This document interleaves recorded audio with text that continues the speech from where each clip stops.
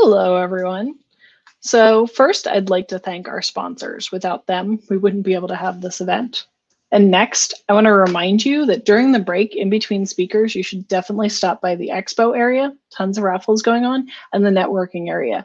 We don't have a hallway. I mean, I guess you have a hallway outside your room, but there's none of us in it. Whereas if you go to the networking area, you may actually make some new friends. So, if you at all are concerned about trying the IoT labs, it's been pretty quiet in there. They can totally help you out. And they even said a lot of it is just read the directions so you can listen to a talk while you play with the labs. But really, that's not what you were here for, right? You're here to listen to Shifting to Purple, a high level overview on purple teaming.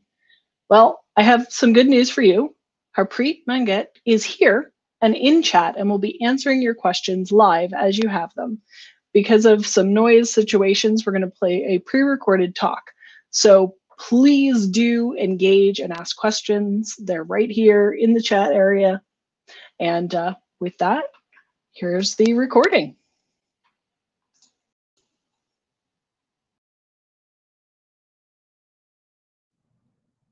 Hi, everyone, and thank you for attending my talk of the day.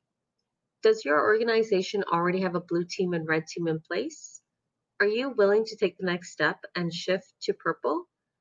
Today's talk will be a high-level guide for organizations to take one step further in improving the organization's security posture. My name is Harpreet Mangat, and I'll be going through my presentation on shifting to purple, a high-level overview on purple teaming. Okay, let's start off with giving you a brief background on myself. I have a little over 10 years of experience in cybersecurity, working within the technology and financial sector. Some of my specialties include being a red team specialist, open source intelligence, cyber threat intelligence, and strategic planning. On my spare time, I do also volunteer with a fantastic group of individuals at Trace Labs. If you're not familiar with Trace Labs, they're a nonprofit organization aimed to help find missing persons while training the public in open source intelligence. My main role within Trace Labs is leading the Intelligence and Reporting Committee and writing missing persons case reports for law enforcement agencies. So let's jump right into the presentation. I won't go into too much detail on this slide, as I'm going to assume that everyone is already aware of what the red team and blue team specialize in. So let's skip ahead of that. And as most of you already know, red team and blue team working together equals purple team. Now, that's very high level. Although generally this can be considered true, I believe that there are many more teams involved in purple teaming if we wanted to expand on it. The beauty of purple teaming is that it can balloon out to other teams. So you have the red team, the blue team, the cyber threat intelligence team. Now, an example would be we can ask the cyber threat intelligence team to provide a threat group's TTPs, which are the tactics, techniques, and procedures to help shape a purple team exercise. We can involve members from the security operations team or individuals from the server team. An example for this would be testing on servers. We can bring in a specialist from the servers team to look at pivoting off of servers if that's one of your purple team exercises. There can be other teams involved, but it really does depend on your organization. And remember that each organization is unique. So the teams involved in your purple team may be different from another organization's purple team. So why have a purple team to begin with? Overall, building a purple team provides the relevant teams in the organization to work together in order to improve the organization's overall security posture and improve detection capabilities. This can be for small or large organizations. And how is it done? It can be done by conducting purple team exercises on an ad hoc basis, yearly basis, quarterly, whatever fits the need for the organization. So I find that there are many benefits for building a purple team.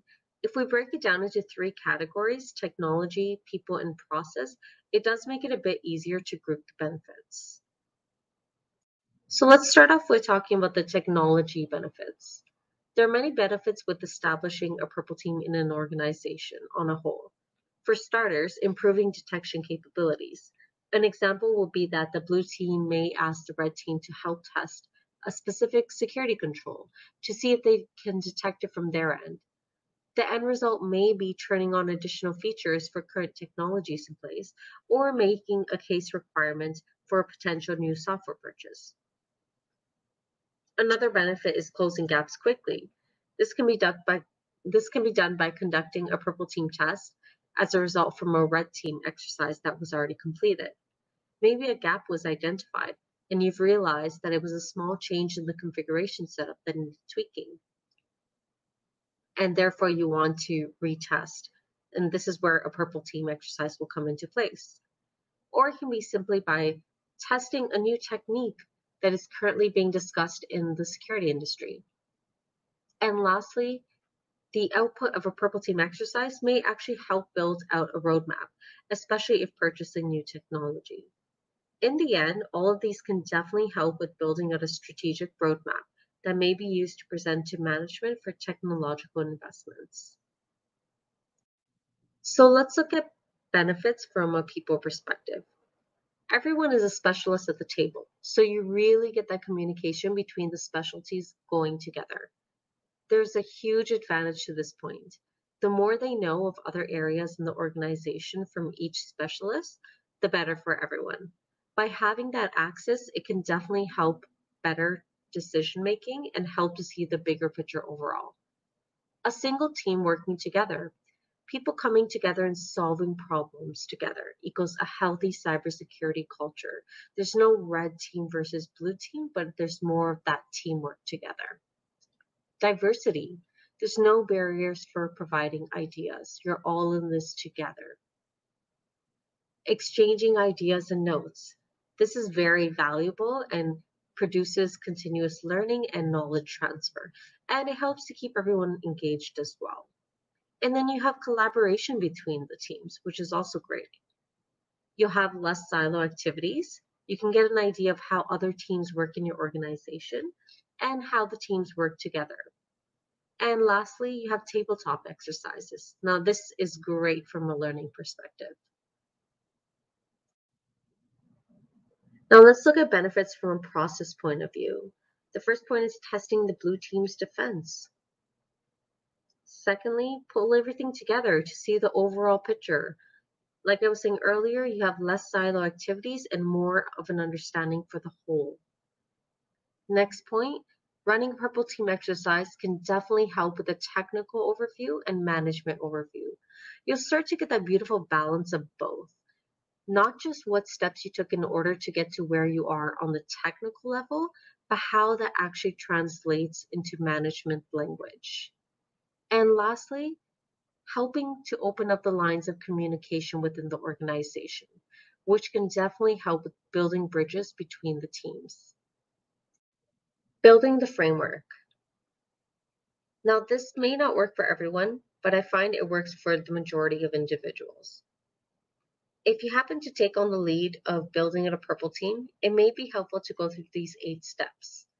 Plan, create a structure, communicate to the relevant teams, train the relevant teams who will be on the purple team, collaborate, maintain the documentation, lead, and support. Building out an initial purple team framework can be done in these 8 steps. Once you have a foundation for your framework in place, be sure to look at other sources online and from conferences or webinars to see what other information works for your organization and build on that. As long as you have some sort of foundation in place, you can always adjust your framework. So let's start with looking at the first step, which is planning. This step will take the longest, planning to build up the purple team framework. This is where the research starts, so plan in advance. You'll want to start with gathering information. Now, this can be through conferences, meetup groups, online trainings, webinars, books, and open source documents. You'll also want to make sure that you strategically plan your metrics in this stage. This is where you'll start asking questions like, what information does CISO, CIO, CTO, or business want to see? Maybe the CISO wants to see metrics at both the technical and management level. So you want to have that balance of both pieces of information in your metrics. An example is to tie information to the CIS controls or to MITRE or to risk ratings. So you want to have that listed in your requirements when building out the framework. Building out the structure. Start to organize this information that you've gathered and see what makes sense from a flow diagram perspective. You'll want to use this information to mold it towards your team and your organization. Start creating a purple team framework and process. Now, this does not have to be a final copy, but aim to have a good draft version handy before presenting it to the purple team for their input. Depending on how many teams are working together, it can get chaotic if there is no flow in place. This is why it's important to organize how each team will play their part. Now, here's a quick example of what a process can look like. So we can start off with preparing for a purple team test, conducting the test, mapping the findings or list out the gaps, produce a report, and then retest to follow up on testing to ensure the gap is closed. You can definitely expand on that in order to fit your organization's needs. For example, expanding may entail having a sign-off process by management before proceeding with an exercise. In step 3, you'll want to start communicating with the various teams that will be involved in a purple team exercise. Start by introducing the concept, the benefits it'll bring to the organization, and presenting your first draft of the purple team framework, the process, flow diagram, and any other supporting documents you have. Some teams may be more heavily involved than others, which is why it's important to encourage everyone to provide feedback into the process, as everyone can bring a different perspective to the table. And who knows, you may uncover new ideas that will be valuable to the Purple Team framework that you hadn't thought of. I can't stress this next point enough, but communication is key.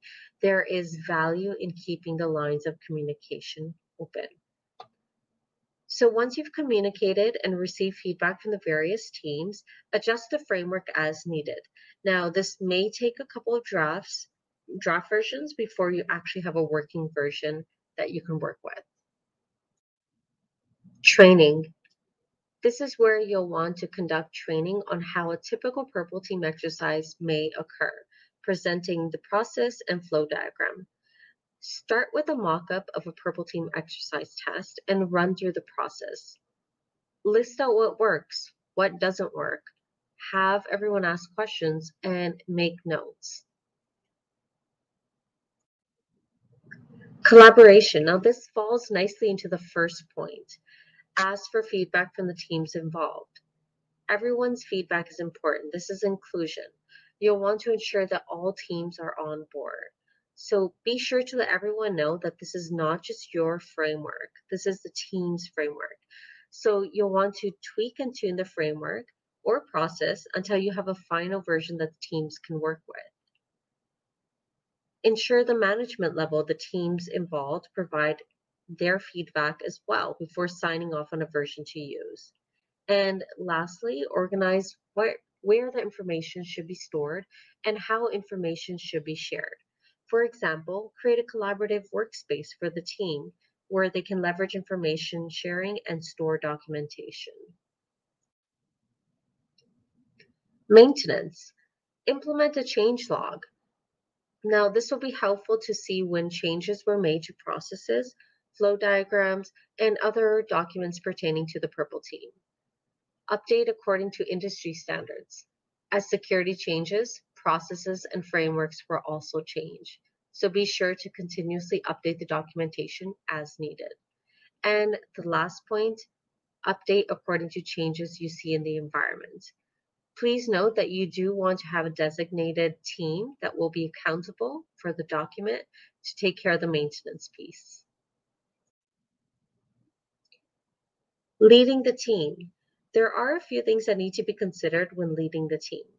For starters, you'll want to take lead on the ownership of following up on documenting findings and closing gaps from Purple Team exercises. Secondly, You'll want to ensure you can show metrics from purple team exercises. Metrics can transform or drive the strategy and direction of an organization or team. Now, this can be a technical overview or simply a management overview to produce value added metrics, or both. An example would be to take the findings from a purple team exercise conducted, mapping them to MITRE, CIS controls, risk levels, finding the number of control failures detected on a year to date basis, or any other metrics that work for your organization. For each purple team exercise that will be conducted by the purple team, you'll want to ensure you pull in the relevant teams for that exercise. As I stated earlier in my presentation, some teams may be more heavily involved than others. And there may be other teams that will not be a part of a specific purple team exercise at all. And lastly, the last step is support. You want to ensure you are there as support for the team. Be that point of contact for your teams to ask questions, discuss ideas, and ensure that you encourage collaboration on a whole. And this concludes the 8-step process for building the framework.